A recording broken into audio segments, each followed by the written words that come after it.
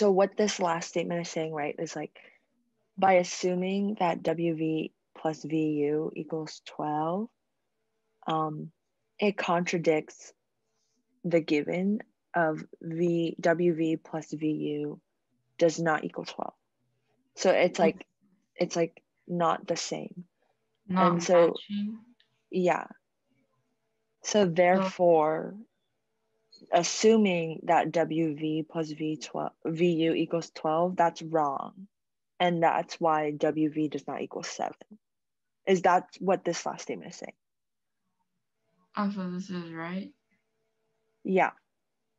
I'm like pretty sure this is right. Is it kind of saying like WV plus VW is 12? So the work that doesn't match with like the given that says right. WV plus VW does not equal 12. Right. So essentially when you do these problems, you're given everything. Like like for this, right? WV plus VU doesn't equal 12. So obviously if VU is 5, then WV isn't 7, right? You know that.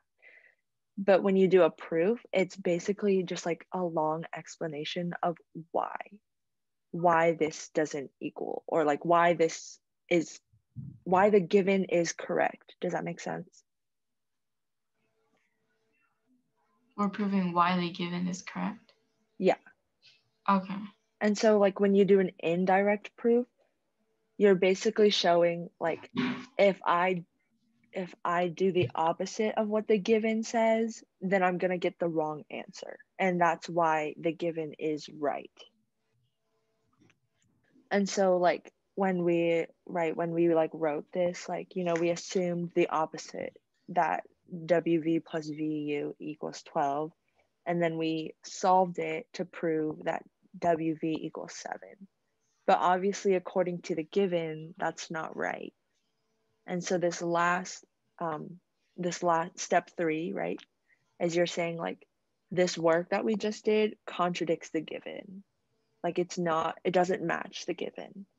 So therefore, assuming like what the work we just did, like if you do that, it's false. And that's why the given of WV does not equal 7 is like, if you assumed that it wasn't a triangle, then you would have more angles to be adding, but we want to prove why angle B is, because if you added an angle, like an extra angle, it would like it would not it wouldn't be a triangle anymore, and then angle B could be a right angle. So this would be the thing that I would assume something. Yeah. It would be, so assume angle B is a right angle. Yeah.